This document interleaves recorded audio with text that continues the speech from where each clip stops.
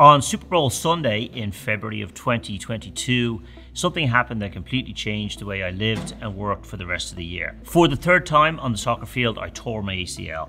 I was devastated, especially because I'd been through this before. I knew I had to travel to Las Vegas for a work conference in a few weeks, and I knew I had a real estate team to lead, and I also knew that I had played my last competitive soccer match ever. I know this doesn't really have anything got to do with real estate, and that this is a slightly different video than you're used to on our channel, but I thought that I would share my story in the hopes that you would gain some value from it.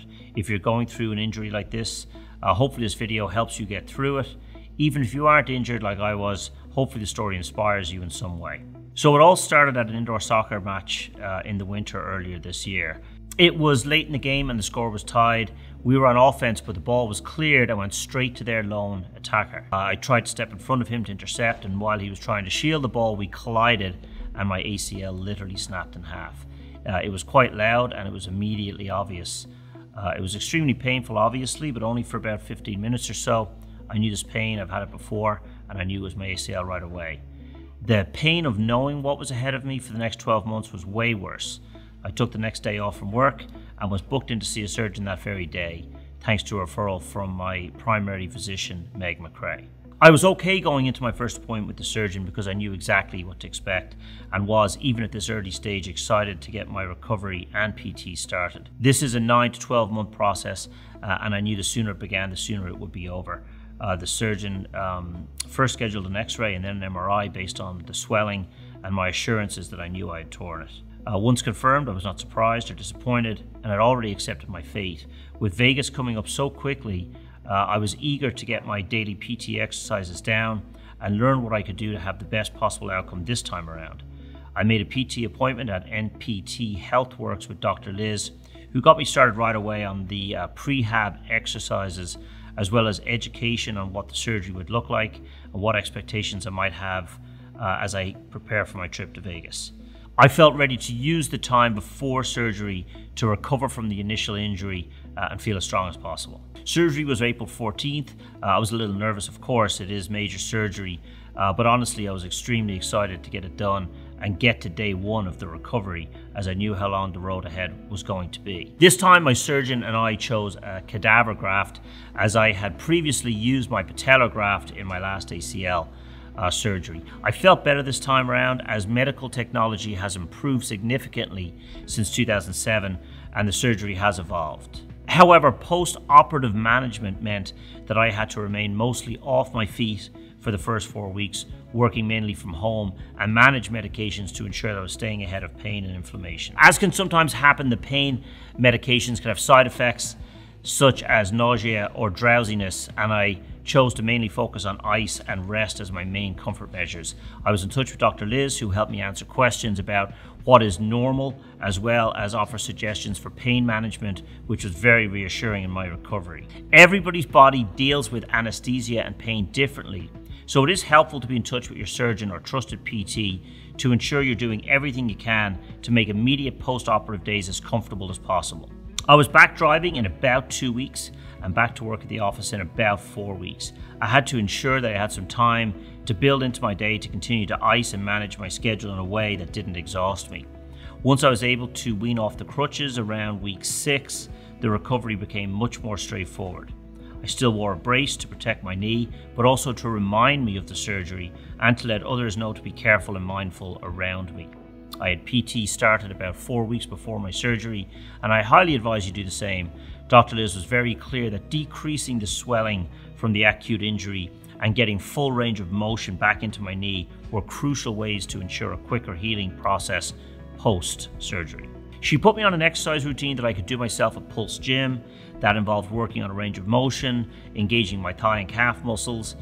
Many of these exercises would then become part of my routine after surgery, so it helped me get a sense of what I could expect in the future. Without being able to efficiently use my leg, I was losing muscle tone very quickly. Dr. Liz encouraged me to gain as much of my range of motion and strength as we could, because it would only make the recovery smoother. As she put it, ideally, we would like you to be in such great shape while your walking pattern, range of motion and strength that by the time your surgery day comes, you almost feel like you don't even need to have the surgery. There are certain cases where people do not get this surgery, but based on my active lifestyle and my own personal choice, I knew surgery was the right option for me. Hey, how are you? Joe Fitzpatrick here, Fitzpatrick team. We're heading into Pulse this morning for a workout with hey, my lovely wife Lisa. Hi, what's going on? Lisa works here at Pulse. She teaches bar and mostly bar, little spin. Little spin. So check out her classes. Yay. Lisa Fitzpatrick. Yay. See you later, babe. Bye. So we're heading into our workout with Chris here. He's putting together all upper body stuff for me while I'm still kind of getting back to walking, never mind running. Joe came to me about 6 weeks ago, and he hurt his knee, had some surgery, and he'd never done upper body. So we figured we'd take that opportunity to work with him twice a week for just 30 minutes and just really focus on upper body for him. Like I said, he'd never done it, so his strength was a little weak on the upper body. He's come a long way, and his knee's getting better, and he's moving about pretty good, and I think he's a lot stronger. And he had said he had some shoulder issues in the past, and I feel like he's probably overcome them because we just strengthened them pretty well. So yeah, that's where he's at today. Hey, just got done with Chris. That was my last workout with him. We booked 6 weeks of sessions, heading over to NPT now for some physical therapy. But that was a really great workout, and I really thank Chris. Hey, Jackie. Hi, Joe. Hey, here's Jackie. Chris beat him up again. This is actually Chris's wife, Jackie. She is the owner of Pulse Gym. Say hi. Hello. Hi, Say everybody. hi. Awesome. You should check out Pulse Gym, which wouldn't be here unless this guy helped me out about 5 years ago. I did negotiate that lease. That is true. He did. Hey, nice to made see it you. happen. Nice to see you too. I gotta go beat somebody up. Okay, go get him. All right. Okay, so heading over to NPT Sports right now.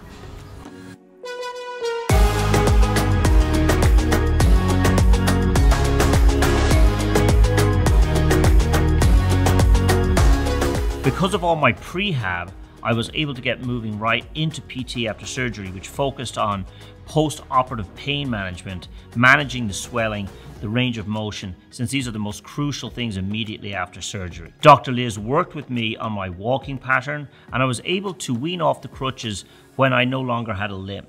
I continued to ice and work on exercises at home in between our sessions, and we slowly began strength training and biking to build back lost muscle. Dr. Liz continued to educate me on the healing process and reminded me to be patient as the graft healed. I likewise followed up with my surgeon, who was very pleased with my progress. So, hi, I'm Dr. Liz Kilsey. I work over at Newport HealthWorks, and I've been working with Joe since the beginning. He called me the day that he thought he tore his ACL, and we kind of figured he did, which was unfortunate, but pretty quickly we were able to get him in with a surgeon and for him to have surgery. We met a little bit before, did some prehab to really get him going, which is super important. So he knew what to expect post-op, which is always a difficult first 2 weeks, but he made it through. It wasn't pretty, but he made it through, which was good. And then we started working together, working on improving his range of motion, getting his strength back, getting him walking again normally, eventually off the crutches, onto one crutch to no crutches, and better able to get back to work and get out in the community. So now we're just continuing to improve his range of motion and his strength, make sure he can go up and down the stairs, and just get him cruising along through the protocol. And his surgeon gave him a great report the first round, so things are going really well, and we'll keep working. The period I would most like to warn you about is the time frame between week 10 and 16. During this time frame, you're going to be walking normally, the swelling will have gone significantly, if not entirely, and you will be forgiven if you forgot you even had surgery recently. However, this is the point in time where the graft becomes weak as part of its healing process, and you can be vulnerable to re-injury if you're not mindful of the protocol. As Dr. Liz reminded me, if you know you have an active lifestyle, wearing your brace a little bit longer can help remind you to slow down. It's crucial during this time to focus on the PT and make sure you do not do too much too fast, as that can set you back. Regaining full range of motion and strength ensures you walk correctly and ensures your knee will be protected long term. You simply cannot rush this healing process, and your PT can be very helpful in talking you through return to exercises as you progress. Right now I'm 16 weeks out and looking forward to walking for exercise on a treadmill, which will lead to light jogging hopefully by week 20. I continue to work with Dr. Liz to progress my exercises in preparation for being cleared to run. There are certain factors of strength, motor control and endurance that I will need to hit in order to safely return to running, plus a lot of patience. It was a little depressing, I have to admit, in the first couple of weeks, but I've accepted the fact that I will not play again and I'm okay with it. I feel good physically. The only issue I ever have with my knee is when I overdo it a little bit while walking.